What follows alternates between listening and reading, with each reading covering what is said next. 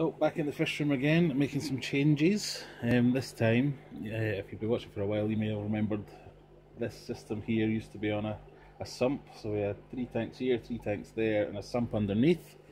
But then I changed it so as I could have independent tanks all in different temperatures, all at different water parameters, etc.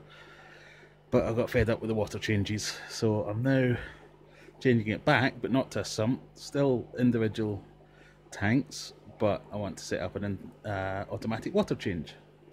So what I've done is set up some pipe work here, which will lead round to the drain, which is just down here, and then into each tank. I've got a tank connector, which you probably can't see, up here, coming out of the tank, into this little hose, into there, and through. And then all I've got here is this little connector with a bit of tubing, which will drop into these things. So I'll go ahead and fit another one of these, and then what I've got here is over on the side is my HMA water filter, which purifies all the water. Coming in, I'll get some drips set up to each individual tank, which will overflow very slowly into these and change as much water as I wanted to change each time. So it should just be a simple case of fitting tank connector. This here, I'm just testing it, make sure it's watertight. So I'll turn that off. All we need to do is find the other bit of this. Tank connector in. I don't know if this is backwards or forwards, but I'm doing it that way around so as I can twist this to set the water level where I want it. And put that through there. Try that again.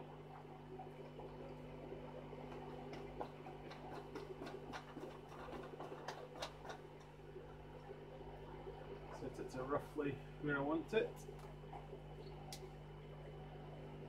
Just get it finger tight.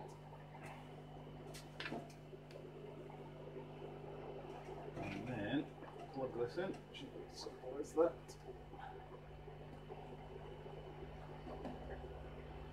And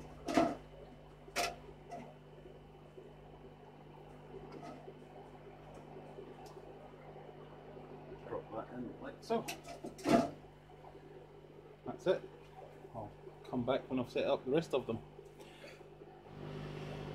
This stage 2.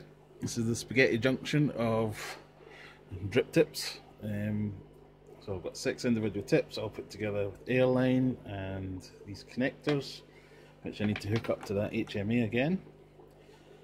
I've got all these off Amazon for about £3 for 10. And now to see if I've made all my cuts the right size, and we've got all up. And there's a quick lesson on what not to do.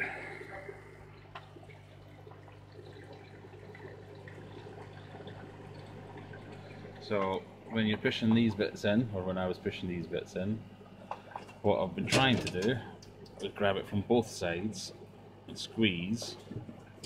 But obviously on that one I did a bit too much pushing from this side and smashed the glass. Nice big crack all the way down there. Luckily I had a free tank over here and got everything out super fast. But that's annoying.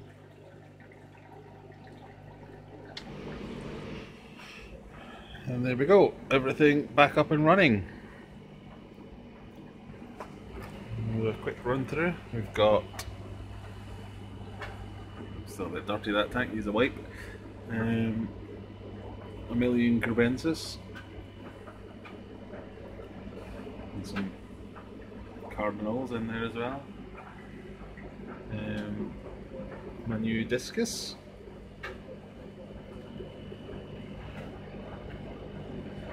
See a little drip tip, and some more Carbensis,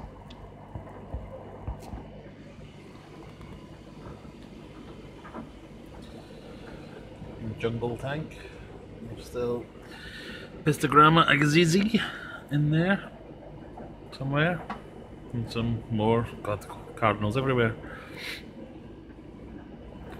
hiding in that cave there, not that you can see them.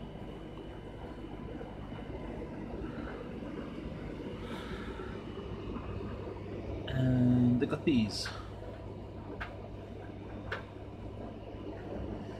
which had to be hastily moved into this tank after I smashed the other one, like I showed you earlier. So there's a setup, just getting filled up now, but each of them goes into, we start up here, filled in, flow down into there, across back there, and then down into my drain. And obviously the other disc is in here, and then that horrible earth eater. I've got one of these LED lights, LED glow lamps here to get the,